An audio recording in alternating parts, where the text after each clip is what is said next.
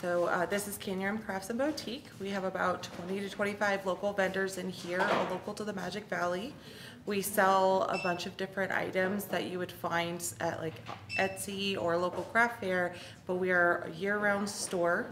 We recently moved from the Magic Valley Mall to downtown Twin Falls, right on Main Street.